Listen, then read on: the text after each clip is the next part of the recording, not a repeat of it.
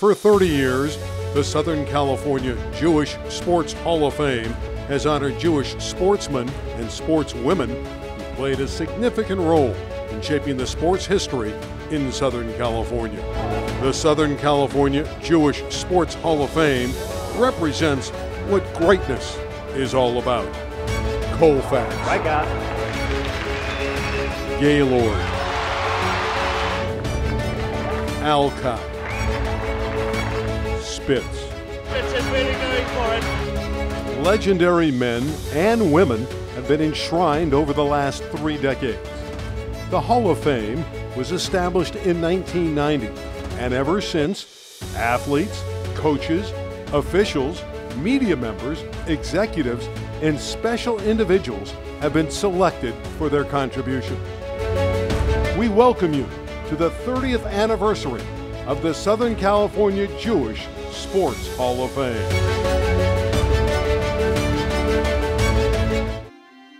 Back in the 80s, Eli Sherman, who was the athletic director for the JCCs, asked me to help him put together some way to honor the Jewish athletes, not only the great ones that we know of, like Colfax and Hank Greenberg, but all the Jewish athletes of Southern California.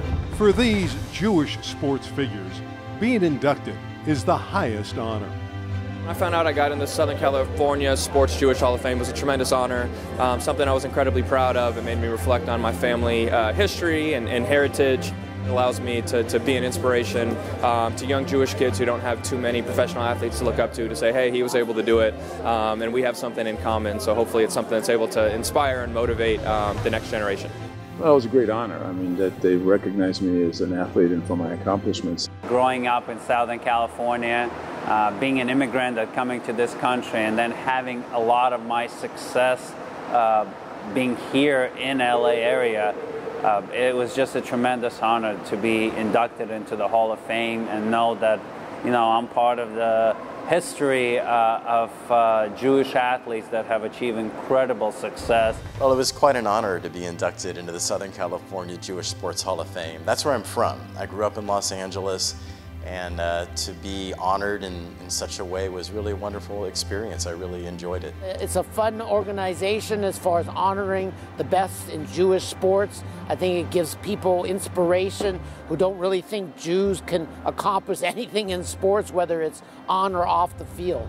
When I got the nod to be honored, it really, really meant a lot. So I'm just very fortunate to be honored by my community. It's an exclusive club. Obviously, not everybody can be in that, so you really have to earn your way in.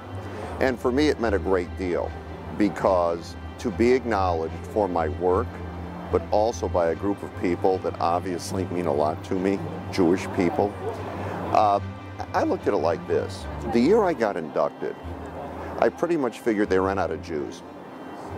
So who's next on the agenda? Me. So I got in, and I couldn't be happier. Krayzelburg in front, he's going to win. It's the athletic accomplishments that makes the Southern California Jewish Sports Hall of Fame special.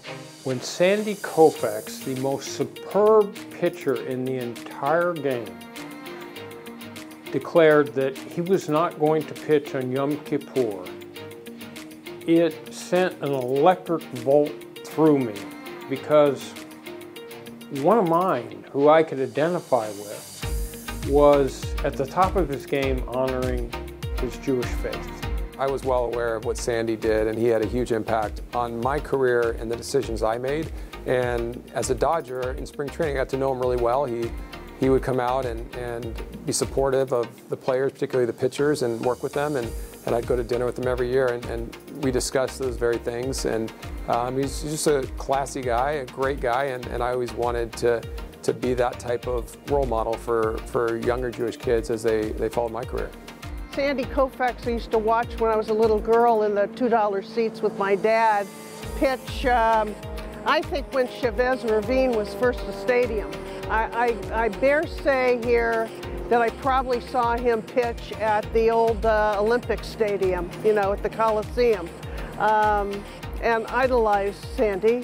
And then when I was a young girl, I actually got to play a couple holes with him before I ever turned pro at La Costa. And I still keep this light blue golf tee that he gave me. And down on the near side is Murphy, but Spitz is going to go in. Spitz wins the gold medal. It's really hard to get the vision of Mark Spitz with 7 gold medals out around his neck, standing looking like a Greek god, and having done something no one ever did. And oh my God, he's Jewish. Was that amazing? He was the best athlete in the world that summer. I just felt great that I was able to accomplish what I set out to do. I was always thinking about the next day's events because I had to go and prepare for the next day and still try to continue my winning ways. Reverse work now. The Olympics have come to Southern California, and a native son, Mitch Gaylord, comes back. He has the only perfect 10 in gymnastics. We upset China and Japan. We're so proud. Back in the 80s, that was it. If you can get a perfect 10, you have certainly arrived, and it felt incredible to make that happen. I was the first American male gymnast to do it in the '84 Olympics. I don't want to diminish Mitch Gaylord. He's a perfect 10. He's got all his 10s. But the Southern California Jewish Sports Hall of Fame has the Jewish Jordan, okay? Jordan Farmar. I used to cover him at Taft High in Woodland Hills, and then he was at UCLA, took him to the Final Four, and he was the engine on those teams. The men and women of the Hall of Fame are proud of their heritage. Never thought that after the Olympic Games I would have to be explaining my Judaism, but I'm proud to explain that that's my heritage, and it's been a part of my life. Growing up in Soviet Union, we didn't really practice religion, so I really became a proud Jew when I came to the United States. As I've gotten older, I traveled to Israel, I played in the Maccabi Games, I even have Shabbat dinner at my house. Like it's really grown, and my mom described it kind of as a time release capsule. That released. I'm much more Jewish now and appreciate it so much more now that I'm older. One of the things that stood out in the Torah is treat others like you want to be treated. And that made a huge impact on my whole life with my friends, the coaches I've been around, the teams I've played. Always to treat them the respect that you want them to treat you. And I pretty much lived my life like that, treating people the way I wanted to be treated, and it started when I was 7 in Temple. My parents were great people, you know, we went to synagogue, and you know, I'm very proud of my Jewish heritage. It was a lot of fun to be one of the few Jewish athletes that people rallied around. Located at the American Jewish University in Los Angeles, the Southern California Jewish Sports Hall of Fame has honored over 400 Jewish men and women. The Hall supports and promotes community and individuals in sports via the World Maccabi Games in Israel. There were 2 of us, Lenny Reifman and I were both vice presidents of the organization that put together the Maccabi Games. The Hall has established the Alan Malamud Award. The Alan Malamud Award honors the great former columnist and sports editor of the Los Angeles Times and Herald Examiner. He was so great in his column days and also all the sports that he covered. And my job is to try and find the future Alan Malamuds of Southern California. What an amazing impact this Hall of Fame has made over the last 30 years. It's incredible it's been 30 years. So when you think of athletics in general, with all due respect, you really don't think of Jewish people, right?